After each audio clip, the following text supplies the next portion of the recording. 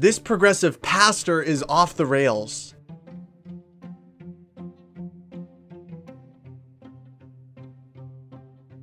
This man is teaching lies in order to get approval, but I don't think it's loving to compromise the truth simply to get other people's praise. Here's my message to you. Regardless of whether you're same-sex attracted or opposite-sex attracted, we are called in the Bible to put to death who we once were. It's not about singling out gay people or people within the LGBTQ community. It's about recognizing that we are all broken people and in need of saving. Just because something feels natural doesn't mean that it's good. I may want to look at pornography or sleep with my girlfriend, but that doesn't make it good. At the end of the day, we need to come back to God's word to learn his intent for sexual expression. We learn in the Garden of Eden that men and women were created for each other with different roles and yet created equally in the image of God. That man shall leave his father and his mother and cling to his wife, and they shall become one flesh. All other distortions of sexuality will lead to death. Let me be clear, simply coming to Christ doesn't mean that your temptations are going to be gone overnight, or that your sexual proclivities will change overnight. But it's not your orientation that saves you.